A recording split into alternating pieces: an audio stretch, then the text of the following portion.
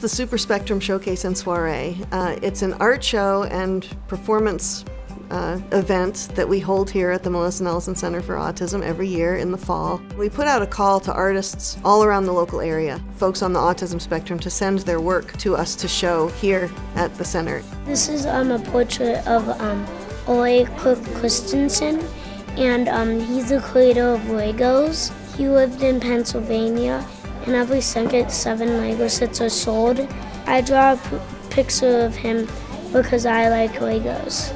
I want to tell you about my art.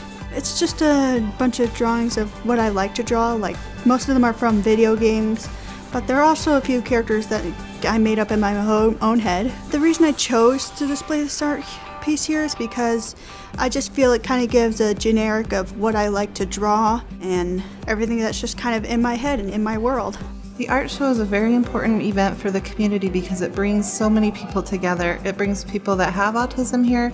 It also brings people and families and neurotypical folks here so they can get to know each other. There are a lot of artists that are very excited to have this place to showcase their art because maybe they wouldn't have shared it otherwise. I like to do art because it's relaxing and I can just use my imagination, and I've been enjoying drawing since I was little.